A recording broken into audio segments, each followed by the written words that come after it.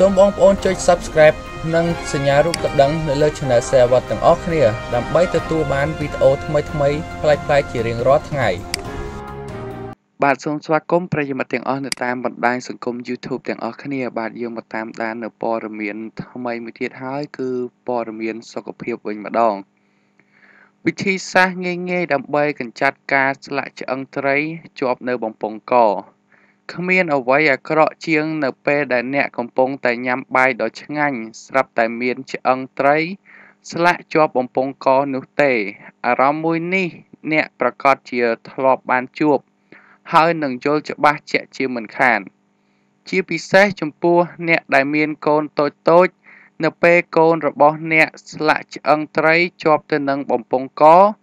អ្នកប្រកាសជាស្រែកឆោឡោនិងរកវិធីជួយកូនរបស់អ្នកសិនហើយមានអ្នកខ្លះក៏ផឹកទឹកខ្មេះអ្នកខ្លះទៀតក៏ញ៉ាំបាយឬក៏ញ៉ាំអ្វីមួយដើម្បីឲ្យវាបាត់ទៅប៉ុន្តែបើតាមសម្ដីរបស់លោកវិជ្ជបណ្ឌិតម្នាក់បាននិយាយថាវិធីសាស្ត្រនេះគឺខុសទាំងស្រុងពោលគឺនៅពេលដែលអ្នកកំពុងតែស្លាក់ឆ្អឹងត្រីជាប់នឹងបំពង់កអ្វីដែលអ្នកគួរធ្វើដំបូងនោះគឺអ្នកពុំគួរញ៉ាំអ្វីបន្ថែមទៀតទេ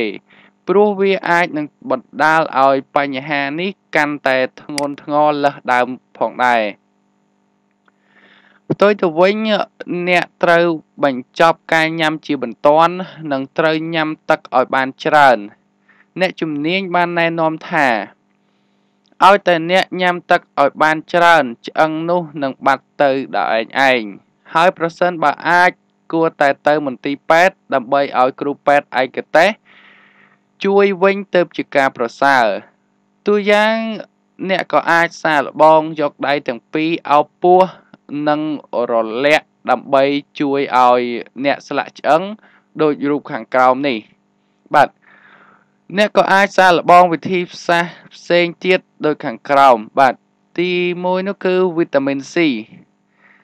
នៅពេលដែលឆ្អឹងត្រីស្លាក់ជាប់បំពង់កអ្នកអាចបៀមគ្រាប់ថ្នាំវីតាមីន C ក្នុងមាត់